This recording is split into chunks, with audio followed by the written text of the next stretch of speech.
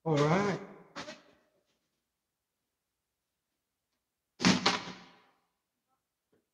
Alvin, meron na ako insurance sa provided ng company ko.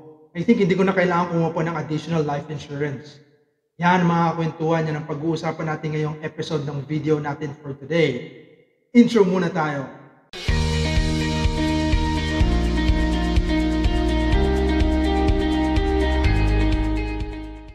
Alright, so welcome back mga kwentuhan dito sa channel natin.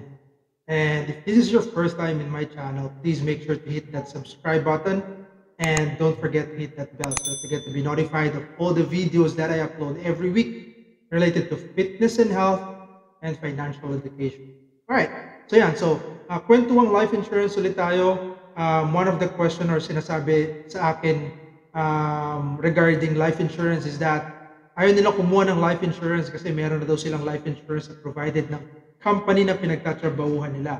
So yan ang pagkukwentuhan natin. So biggest question is, kailangan mo nga ba talagang kumuha ng additional life insurance kahit meron ka ng life insurance na provided ng company?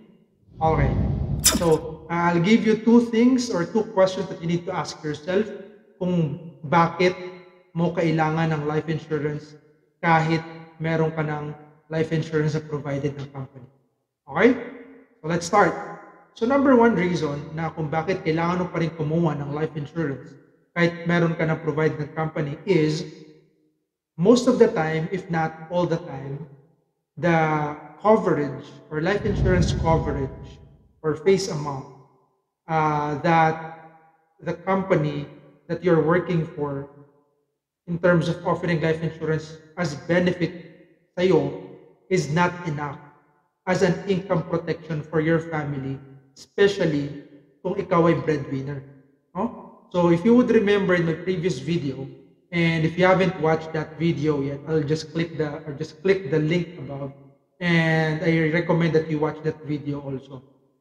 Na mga kwentuhan, sinabi doon that yung life insurance is equals to income protection, meaning if anything happens to you, hopefully wala naman sana, we have to ensure that your family will have an income replacement fund o yung IRF na tinatawag. Ano nga ba yung IRF na yan? So say for example, ikaw ang breadwinner ng company tuloy, ikaw ang breadwinner ng family mo, and say you're earning at about somewhere about mga 30,000-40,000 every month, and ayan yung lifestyle na you were able to create for your family na nasusustain mo month on month.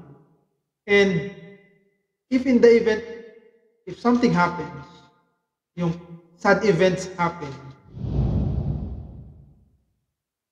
will the money that the family or your family will get from the company where you're working for right now, is that enough to sustain the lifestyle na nabinigay mo?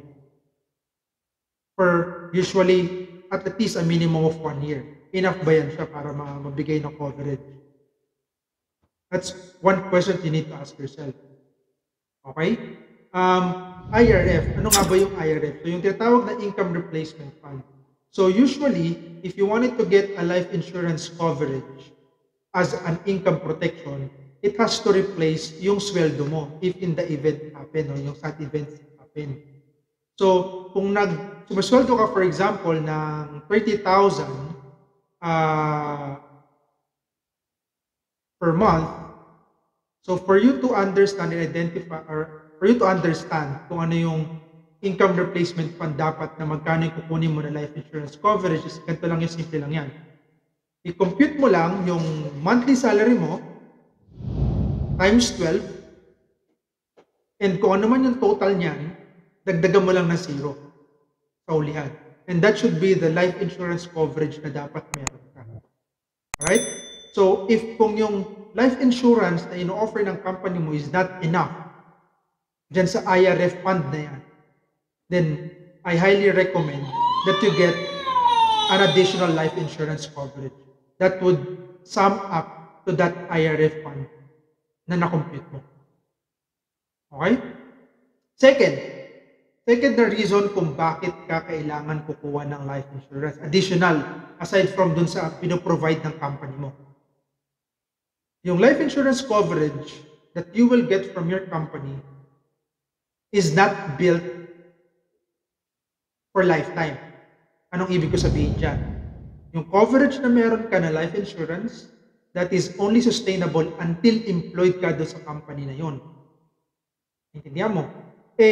Usually, the average lifespan of a person in the whole world is somewhere about mga 70, 80 years old. And I'm very positive that you will not be working until 80 years old. So usually nga 60 or even less than 60 years old, nagre-retire na tayo, di ba? So what happens after your retirement, or what happens if you're not employed anymore? Then you don't have life insurance coverage anymore. Naintindihan mo? So, and when that happens, pag nag-retire ka, at wala ka ng life insurance coverage, and sabihin natin nakapag-ipon ka ng enough money for you to be able to get a life insurance coverage, usually at that age, somewhere about mga 50, 60 years old, at doon ka palang kukuha ng life insurance coverage, mahirap nang mag-apply.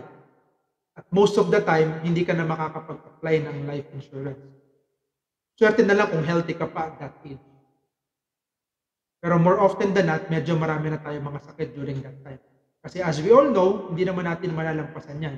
As we grow older, our body becomes weaker, more prone to sickness. Thus, life insurance companies or insurers would think twice and ask for a lot of medical tests before they apply or before they approve your life insurance application. Okay? So yan mga kakwentuhan, so yan yung mga 2 reason kung bakit kailangan mo pa rin kukuha ng life insurance kahit meron ka ng life insurance benefit na pinrovide ng company mo kung saan ka employed today. Alright? So mga kakwentuhan, so I hope you did learn something out from this video, and if you did learn something from this video, please help me share this to your friends and family para marami tayong matulungan. Okay? And don't forget to hit that like button also, no? Alright? So hanggang sa susunod natin mga kakwentuhan, ingat kayo palagi. Bye-bye!